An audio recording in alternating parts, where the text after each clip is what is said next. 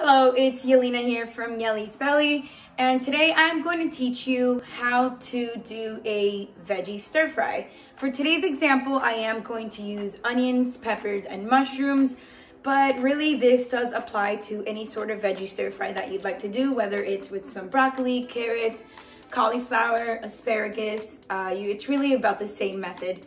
Now, this may seem like a very easy task, but a couple of my students actually don't really know how to do a veggie stir fry. So if I give them a recipe and it says stir fry the onions, peppers, and garlic and mushroom, and I don't really give more specific steps, the result doesn't really turn out exactly how we intend it to be. So that's why I'm creating this video here, and let's get right into it. So I've got my yellow pepper, onion, and mushrooms. These are organic mushrooms. I do get this whole thing from Costco. It's bigger than my face, pretty good size, for like $5.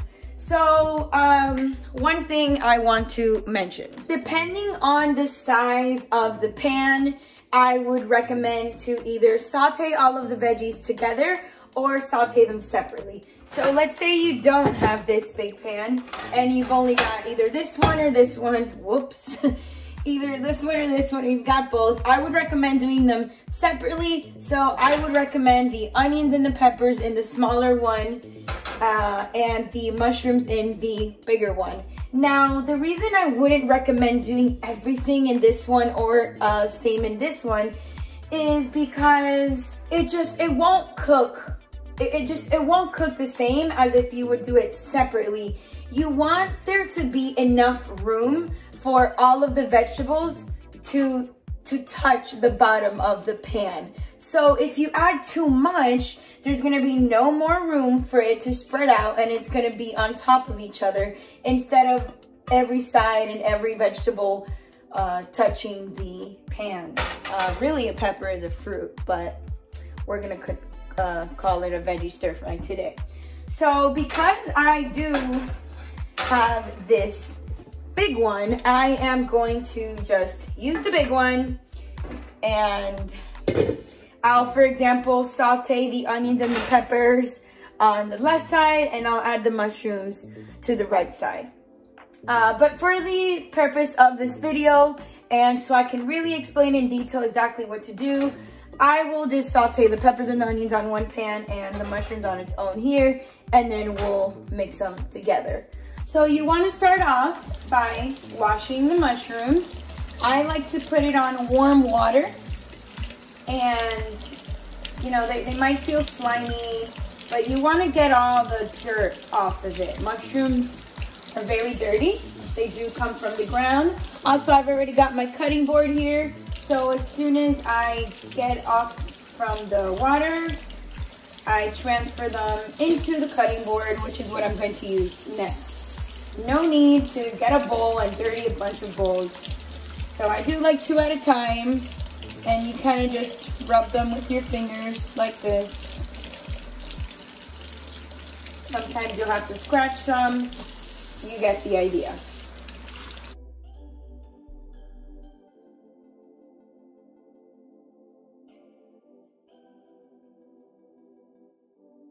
At this point, I have not turned on the heat on any of the pans yet, but I'm going to go ahead and start chopping the mushrooms now. Depending on the mushroom, you'll cut off a piece of the stem, like this one. Others you don't need to. This one's dirty and pretty long, so I'll cut them off. If they're short and just don't look too dirty, I'll leave them on. And I like to cut the mushrooms in slices, but really there's no right or wrong way to do so here. You can cut them in a cross-like way as well, and they'll be a little bit chunkier. After you're done chopping, then you can go ahead and add it to the pan and spread them out evenly. Depending if your pan is non-stick or not, you will add oil. If you do add oil, try to use a spray oil. The less oil you use, the better it is. And if you don't want to use oil either, you can add a little bit of water like I do. Next, we are ready to chop our pepper. I like to slice 1 or 2 pieces off before slicing the middle so I have enough room to get the knife in there and cut it off as shown. You'll notice I forgot to remove the sticker, but definitely go ahead and do that. And remove any seeds and little white areas. It's not necessary to remove all of it, but just get what you can. I like to cut it in slices, like fries, and after I cut into slices, then I put them in horizontal and chop them into smaller pieces. Depending on the recipe you are trying to create, doesn't matter what shape, size, or form you chop it into. This is really up to your preference.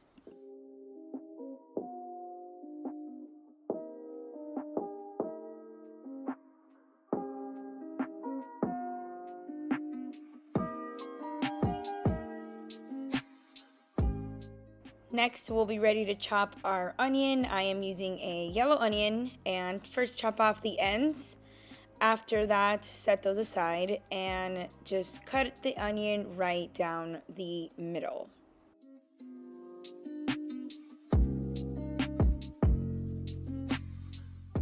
After cutting, the outside skin should be fairly easy to remove, and once again, the way you chop this is completely up to you depending on the recipe. Sometimes I leave it into longer rings, other times I chop them into smaller pieces as shown.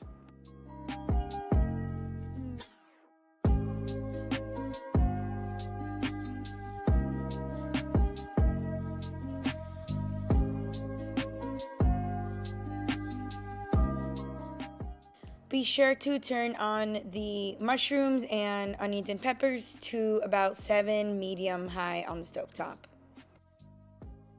And if you have leftovers, place them in a seal-tight Ziploc bag for use later. Adding some water to the peppers and onions to avoid sticking or burning. Once the pot gets a little bit hotter, I am going to go ahead and add the seasoning. So in this case, I added some black pepper and paprika. If you'd like, you can add any seasonings you'd want. I like to keep it simple. My staples are mainly black pepper and paprika. Sometimes I'll add onion powder or garlic powder, but I'm using onions here, so there's no need to add more onion flavor. But because for this recipe, I am going to be mixing a ton of veggies and some noodles together, I'm not going to add any garlic seasoning either.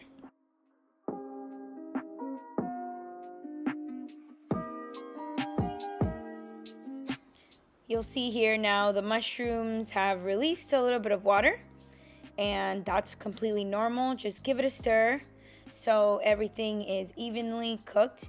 And at this point, I will be turning the heat up a little higher, and I'm going to be adding in the seasonings as well, which I'll keep it the same, black pepper and paprika. Later on, we will be adding some liquid aminos.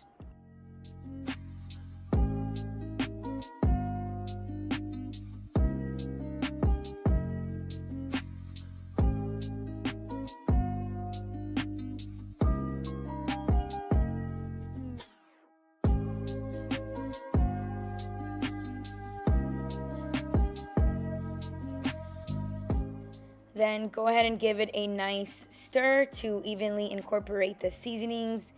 And at this point, we are going to cover the mushrooms one more time so the flavor really goes into it.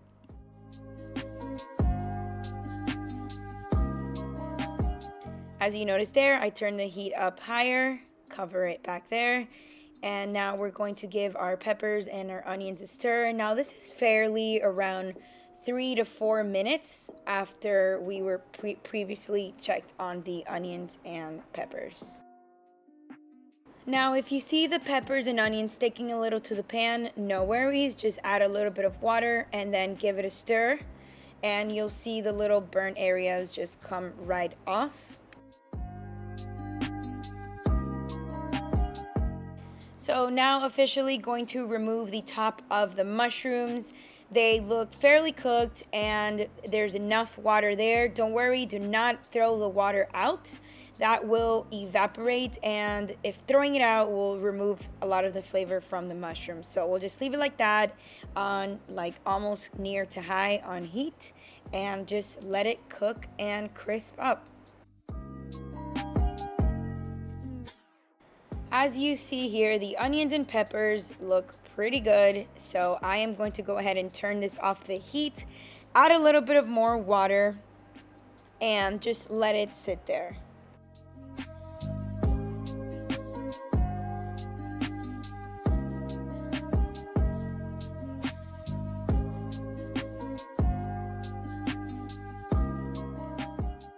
Now that most of the water from the mushrooms has evaporated, we are going to go ahead and turn the heat a little bit lower and give it a stir. And there's still a little bit of water, so you don't need to add more to remove those burnt areas off the pan.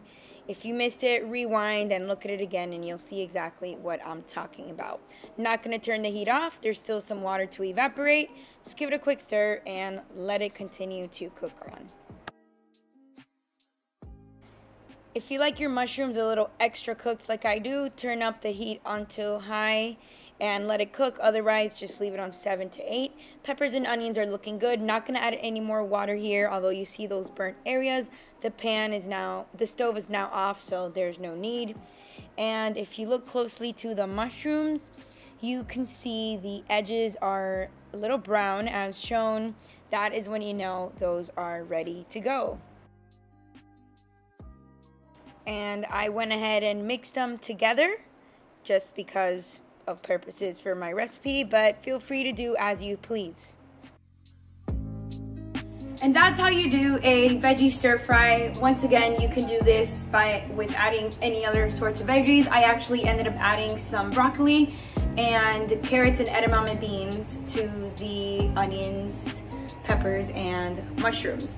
So if you like it a little bit extra like crispy burnt like I do, then as you saw towards the end, I put it on high and I let it sit there for about maybe 50 seconds and let it get that brown color. If you don't, then don't let the water fully evaporate. Always make sure it's a little wet in there, and that way it won't brown up. It'll be cooked, but it'll kind of be more of just like steamed. But personally, I think the veggies have a lot more flavor when you let it cook up a little bit extra. And yeah, I don't really use salt. I just use the black pepper, paprika, maybe onion or garlic powder, depending if I'm adding onions or garlic or not. But the main key ingredient that I love to use for stir fries for veggies are liquid aminos or even coconut aminos. But do know coconut aminos is on the lighter side and liquid aminos is on the saltier side. This is what the liquid aminos looks like. Thanks so much for watching. Be sure to follow my Instagram at CharlesTheFirst. I'll leave a link in the description for more easy vegan recipes.